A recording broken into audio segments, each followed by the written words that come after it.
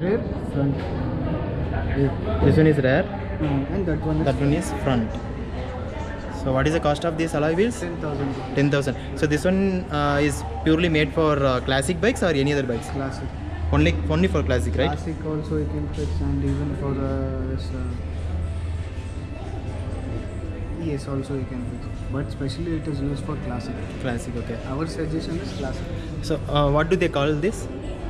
Mac wheels. Like a chrome finishing Mac wheel. Okay, does this have a name?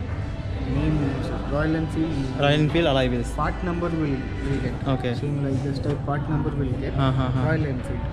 Will it come with warranty? Warranty also you can check. Warranty also is 2-year warranty. Okay.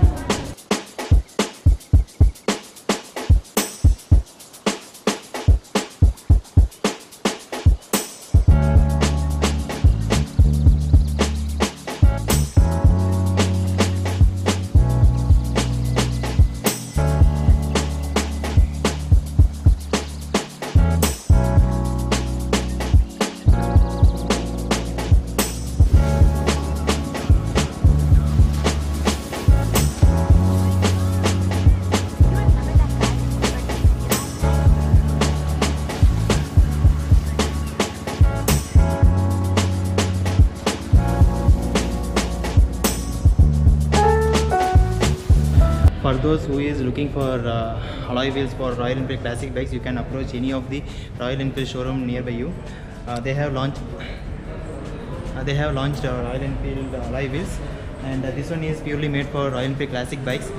If you have watched this video, you would have got to know the disadvantages of aftermarket alloy wheels.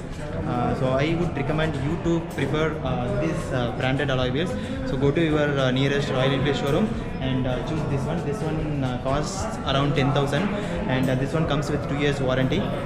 So better approach your nearest Royal Enfield outlet, guys. Go with the branded one. Don't go with the cheap one for your bikes. It will lead into a biggest disaster. As you see in the video, it will lead into biggest disaster, guys. So go ahead and get your genuine accessories from Royal Enfield showroom. If you have not yet watched about the disaster which happened because of the cheap aftermarket alloy wheels, go to the description and click the link which I have updated in the description, so that you can get to know the quality of the aftermarket alloy wheels. And I would recommend you to go with the Royal Enfield alloy wheels. Go with the Royal Enfield alloy wheels, guys. Even though you are spending 10,000, it's worth for your life. Go with the Royal Enfield alloy wheels, and if you are not yet subscribed to my channel, go ahead and click the subscribe button and click the bell icon as well. Thank you, guys.